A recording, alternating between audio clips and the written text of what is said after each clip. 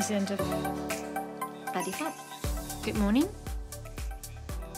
The first guest today will be Chris Lefteri, and of course he got the principle of environmentally friendly design. If you don't know Chris Lefteri, he's a very well-known designer due to his work with materials and their application on design. His studio and his publications has been essential to change the way in which designers and the industry understand materials.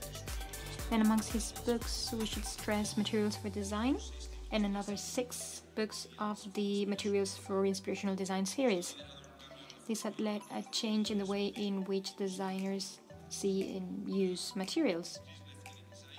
Chris Lefteri Design has locations in London and Seoul and works with multiple Fortune 100 companies and major design studios, implementing a broad range of strategies for effective materials integration in the design process. The studio has a unique expertise that germinates new approaches in automotive, packaging, sports, furniture, and consumer electronics. The studio also works with major material suppliers, helping them to communicate more effectively with the design industry and find new markets.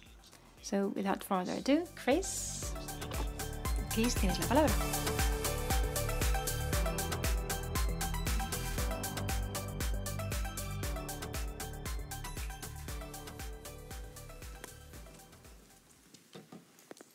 Thank you, Salvi, for the introduction. Thank you, Fad, for inviting me to this fantastic city of Barcelona and inspiring design that I've been very conscious of since I was a student studying product design in London. So, what do you want to be, Brick? We talked about Dieter Rams, and we talked about his principles of good design. But this is a quote from another designer. This is a quote from, actually, an architect, Louis Kahn. And what I like about this quote, which is something that he used to tell his students when they were looking for inspiration or they were stuck in their design, is that what it does is it asks the question of the material. What do you want to be, Brick? And my starting point is materials. So the starting point is to put materials first, and actually to think about materials as one of the key principles of good design. And what I want you to think about today, what I'll present, is actually when we consider materials, we need to consider what good means in terms of a material, because there are very few bad materials. There are some, but there are few bad materials. There are much, much more bad uses of materials. And this is what I want to explore. What is a good material? And actually, what is a material that is appropriate? And how materials can be the starting point for good design. So things have moved a long way from Louis Kahn's quote, what do you want to be, Brick? And maybe we need to ask a slightly different question, which is, where do you want to be, Brick? And I'll explain what I mean as I go through the talk. So materials are stories. Materials carry stories in products, in buildings, and in furniture, and in cars. And you only have to look at YouTube, and you have to look at blogs to understand how important the story of a material is in contributing to the value of a design. And I'm going to tell this story in 3 parts. The first part of my story is going to be the narrator. So I am the narrator. Who am I? So, as Salvi mentioned, I'm a writer of materials. These are some of my books, I think are available in Spanish. And the starting point for my exploration of materials, coming from an industrial design background, was actually to look at how you can tell a story about materials that is relevant for design. Not for engineers, but for design. And the philosophy of the studio is based around these 3 industrial areas. The area of color, materials, and finishes, which is trends. The area of materials and material suppliers. And the area of industrial design. And what we do is put these 3 things together to make connections for our clients.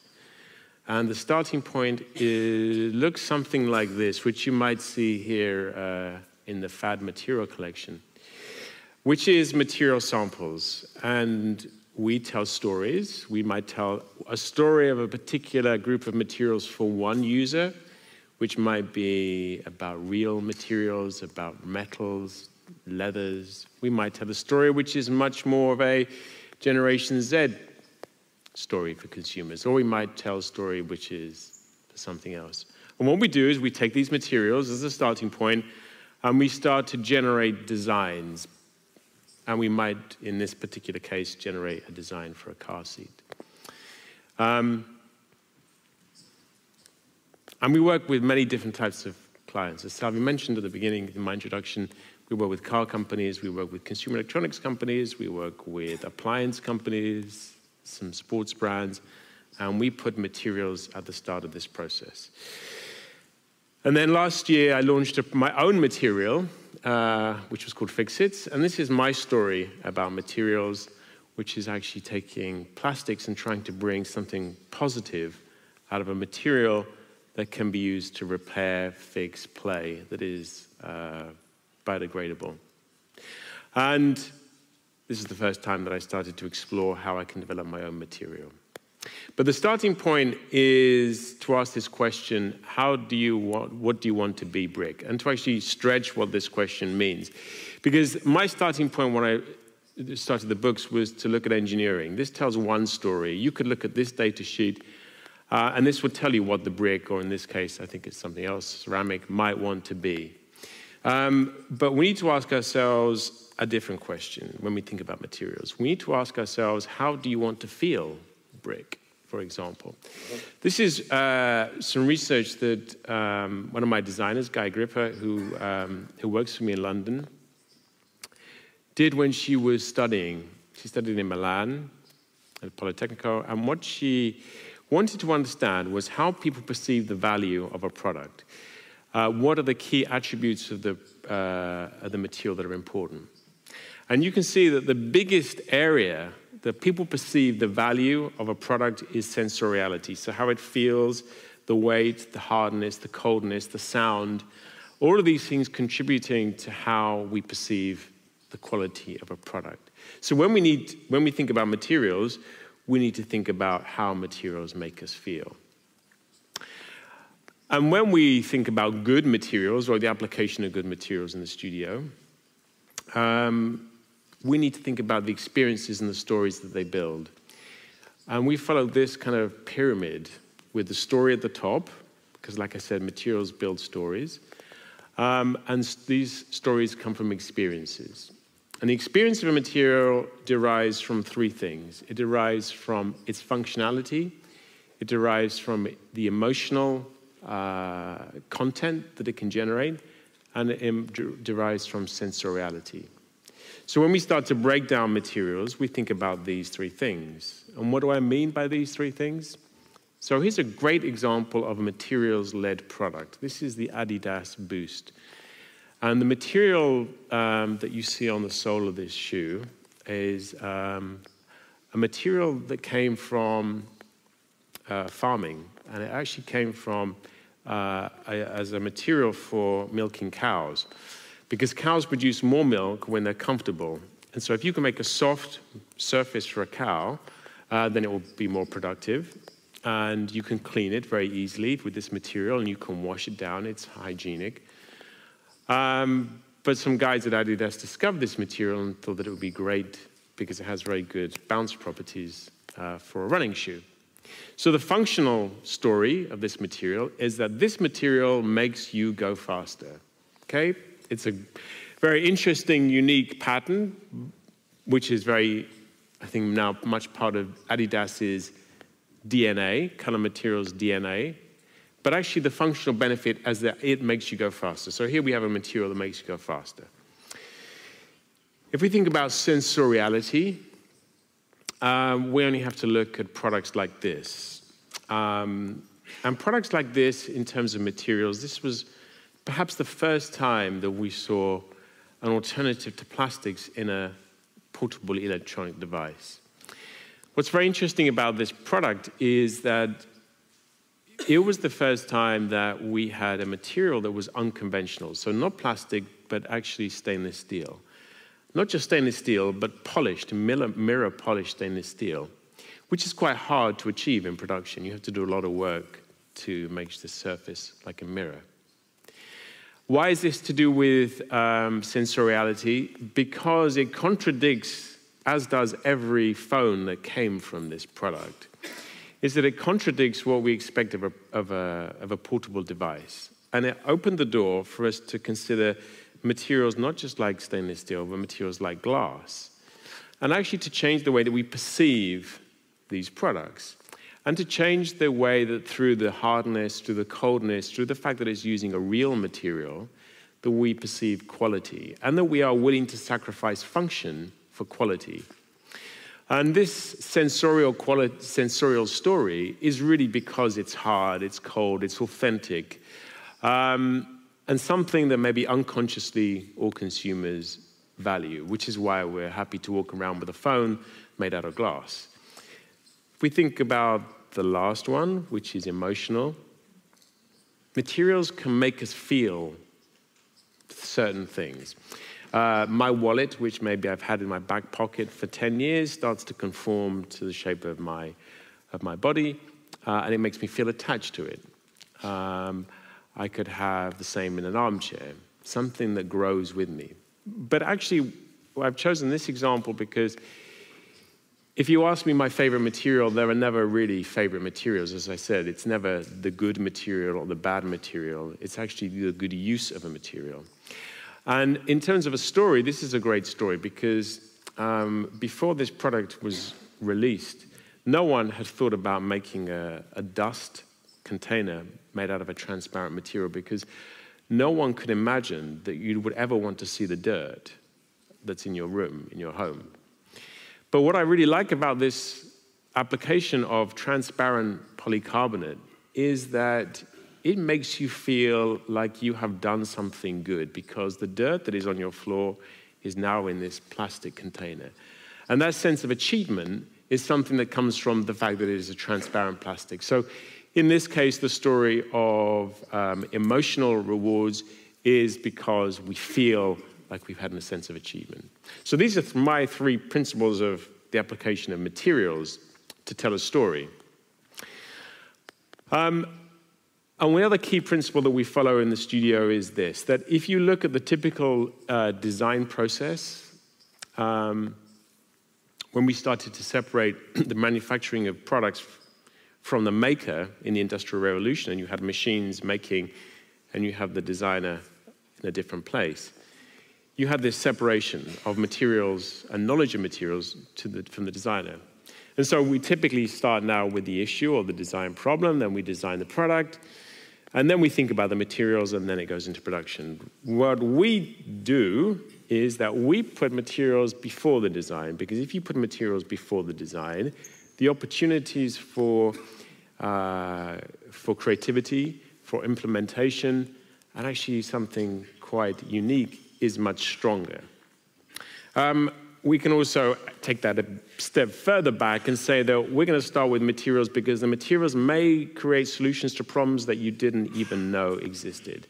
So this principle of materials-centric design, where materials come first, is really important to us in the studio. But now we have to think about something more important. And this quote from Stella McCartney says it all. She says, the starting point is not design, the starting point is sustainability. And so here we have to start thinking about other options as well. And chapter 2. So chapter 2 is the story. So I told you about myself and my philosophy about materials and design. We have to think about the stories that are increasingly, very rapidly, I should say, over a period of months, maybe 6 months, in terms of the types of projects that I'm asked to address. In the last 6 months, the subject of sustainability has done this as a curve. Very surprising that it should be so rapid in such a short space of time, because it's not a new issue. But what I like about Stella McCartney's work is that she starts from sustainability. She has a philosophy to remove PVC, any PVC from her products, to remove any natural leather, any natural cotton to remove leather from her products, and to develop fashion, or in this case shoes, that are really focused on as many attributes of sustainability as possible. So with the Louvre shoe, let me show you the video.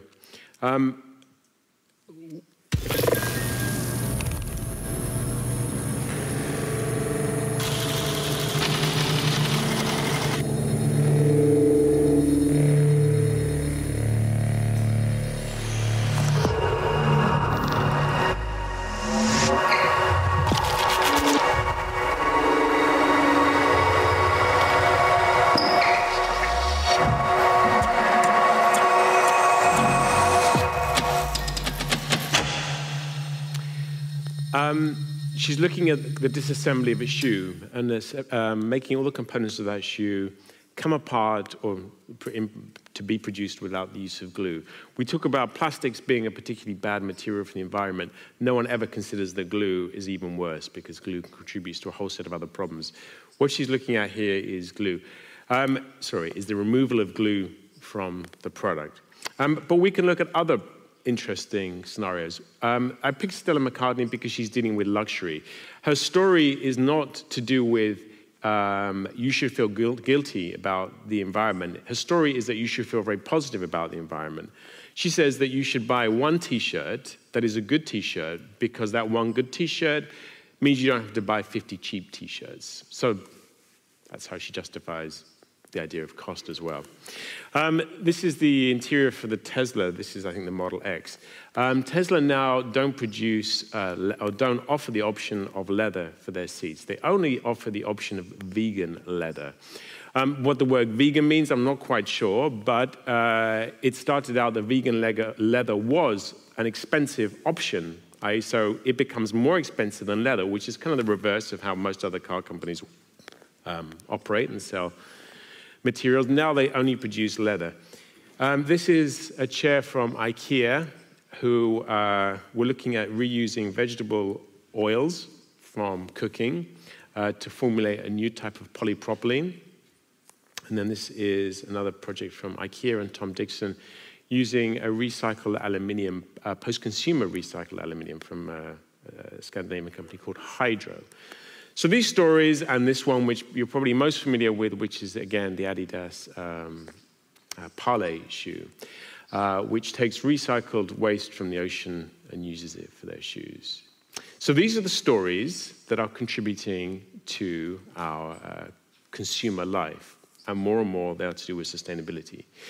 But if we start to dig a little bit deeper, these are great case studies, and they are great stories. And actually, if I explain my theory about these kinds of projects, it is that they raise awareness. The contribution that they make to the environment may not be significant, because out of the 403 million shoes that Adidas produce every year, only 1 million come from this particular project. So 1 million out of 400 million shoes per year is to do with this sustainable project. So the impact is not huge at the moment. What's more important is that this story influences us. But if we think about this diagram and the value of materials in terms of a story, we need to think about the additional thing, because this builds experiences, but we need to think about the principles of good materials. And if you just take plastics as an example, and you look at this diagram, if you look at the red circle, it's the bad stuff. It comes from fossil fuels. It is not recyclable, because not all plastics are recyclable, because either they cannot be recycled or there is no recycling stream for them. If you look at the top left one, which is the green one, this is the better materials. These are materials that are bio-based and they are compostable. Compostable is the best. Compostable is better than biodegradable. Compostable brings something back into the earth. So we have these two kind of polar opposites. But if you look at the consumption of these materials in industrial production,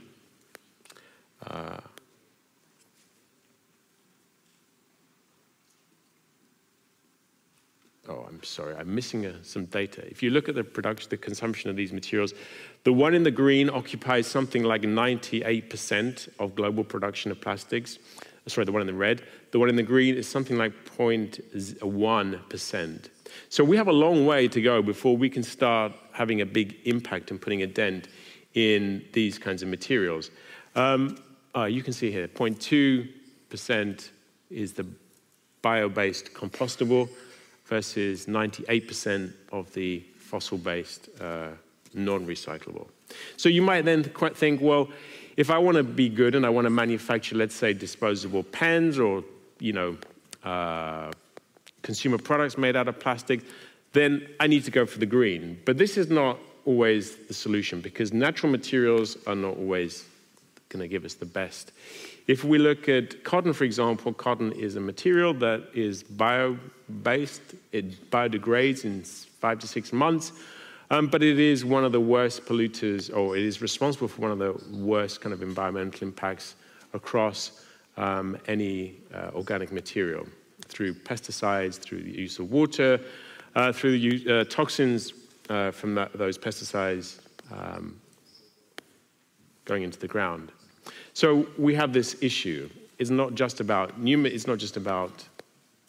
bio-based materials and degradable materials. It's about something else. If we look at this diagram, which is connected to cotton and the use of garments, we have to start thinking about the issue of time, because there is an appropriateness or good use of materials for certain things that are based on long-term versus those materials that are very short-term. I found this diagram which relates to the trends in how we buy clothes, and it goes from 2000 to 2015. And over that period of time, the sales of garments, fashion, has grown from 50 billion to 100 billion over that 5-year period of time. That's the black line, that's the purple line, growth in sales. If you look at the green line, this represents how many times we're actually wearing these clothes. So we're buying more clothes, we're buying more t-shirts, but we're wearing them less often. And you can see this decline is on a curve downwards. What we want is the reverse of this. We want to be using things for longer. This is another story. This is from H&M. Who, if you go to an H&M store, they have these bins where you can recycle your clothes. And there's a journalist, Lucy Siegel. She wrote a piece for The Guardian when she wrote a book on sustainability and fashion. And she identified that based on this goodwill of H&M, of collecting garments, that it would take H&M H&M sell within 48 hours 1,000, sorry, let me start again. I'm getting confused with my numbers. It would take H&M 12 years to recycle the garments that they sell in 48 hours. Right, 12 years to recycle the garments they sell in 2 days. So we have to think about time, and we have to think about appropriate uses of materials in time. We have now a big shift away from plastic in carrier bags. The most significant impact of this is not that we're saving on plastic. Yes, we are saving on plastic. Yes, we're saving on the waste of plastic. The most significant impact is that, I don't know if it's the same in Spain, but every time I go into a supermarket in the UK, I have to ask if I want a plastic bag, or I'm asked if I want a plastic bag. It is that moment of considering the environment that is more powerful than actually the piece of plastic that I'm taking. But going back to this equation and use of appropriateness of materials over time, we could say that cotton tote bags are better for the environment than a plastic bag. But I worked out that if you were to use a tote bag twice a day, it would take you 10 years to have made the same environment impact as just using one plastic bag. So we have this issue now of time versus use of materials. And this is something we need to also consider. So my last chapter, the players. The players are the materials. What are the materials that we can bring, and what are the new materials that we can bring to this story? And when we consider new, it's very difficult to just think about new as in new technologies. We have to think about new in terms of 3 different contexts. And the 3 different contexts are that we can think about new, using existing materials in a new way, we can use existing materials in a new place, or we can use new materials in a new place. New materials means totally new. But if we start with the first one and we look at what this can mean, using existing materials in new ways, we have to go back to this idea that I said before, which is that we need to consider the appropriateness of materials over duration of time. The biggest use of plastics currently is in packaging. And what this diagram shows is that if you look at the bottom section, I don't know if you can read it, if you look at the bottom section, you can see something like 300 million tons of plastic is used in packaging currently. If you look at the top section, this is to do with building and construction, where we have a much longer span of use of plastic, i.e. plastic stays in the buildings for years as opposed to months at the bottom. But we can see the biggest proportion of use of plastic is in the application that lasts the least amount of time. So there are some solutions that look at how we can have impact in this. This is a solution from not a material, but from a production. This is a process developed by a German company called Mucell, and it impregnates plastic with tiny bubbles. And if you impregnate bubbles into materials, then the air is doing some of the work in the structure, and you remove the amount of plastic. So you can reduce the amount of plastic by having something like 15% less of it in a product like this. We can also look at different types of constructions. This is Peter Donder, who did a great series of experiments taking the industrial process of filament winding, which is used in aerospace, and applying that into lightweight furniture. So you just have the minimal construction that you need in order to fulfill a function. Or this, which is the Futurecraft, Adidas Futurecraft Loop again, which is a shoe that is made from only one material. So it can be completely recycled. It's a shoe that uses different grades of the one material, TPU, but the same type of material. So the whole shoe can be shredded in one process and recycled. There's no separation. And like I said before, if we can remove glue, then we can maybe have something more of an impact. This is a project from MIT where they look at different ways of assembling products. It's called, Skylar Tibbets is the leader of this group. And this was an experiment he did looking at different ways of assembling something. If we move to the next category, existing materials in new places. So how can we reuse materials in new places? And if you look at the work that is coming out of universities and art colleges around the world, it is increasingly about the function of materials and developing materials from waste. And if we think about this diagram of use of plastic over time and thinking about particular plastics that only need to last for moments or minutes, this is a project, it's quite an old project, Emiliano Godoy, a Mexican designer, who uses crystallized sugar to replace these ceramic pieces that people use for shooting. So normally they would make it out of ceramic and you shoot it and then it falls on the land and it just sits there, nothing happens to it. Whereas if you make it out of sugar, it will just dissolve. It has the durability that is needed for the very short lifespan that it needs. Another project which is from Tomorrow Machine, who I'm not sure if they still exist, but they did a whole series of really interesting experiments using different materials for packaging. This is using crystallized sugar again as a container for oil. So a product that has no need for it to be an extended lifespan because we can buy it and we can empty its contents and then we can discard it without any waste. Or this one, which is now, he was the first guy who did this. This is Alkesh Palmer from the Royal College maybe 5 years ago, that looked at how you can use orange skin to mix with the bioresin and create an injection moldable material.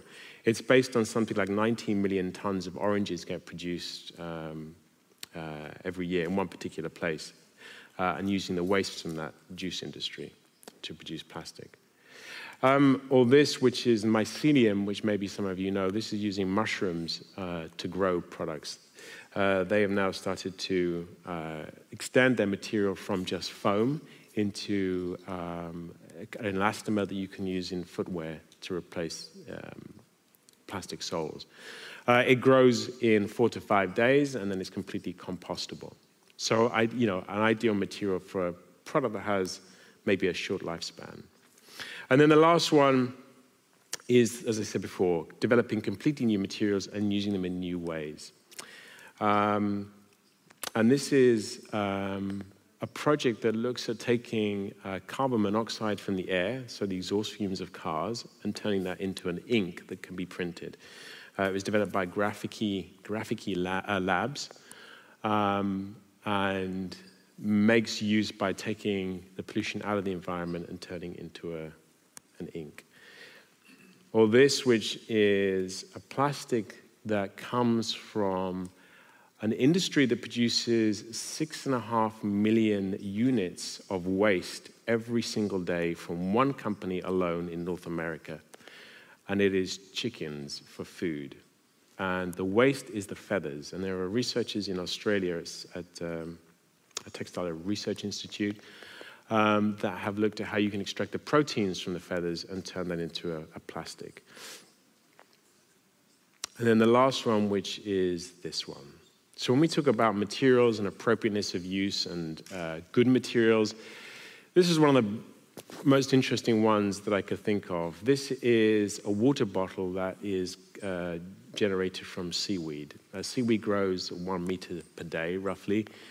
They can reuse that seaweed as a skin for a bottle, and it composts in a matter of 4 to 6 weeks. So we don't have plastic at all. We have something that doesn't conflict with the food chain in a fantastic product. So if I finish up principles of good design from Dieter Rams, I'd like to add this one, which is good design follows good materials, which is the main point of my talk. But if I add one more to the quote of Louis Kahn, it wouldn't be what do you want to be, Brick? It would be where do you want to be, Brick? Thank you very much.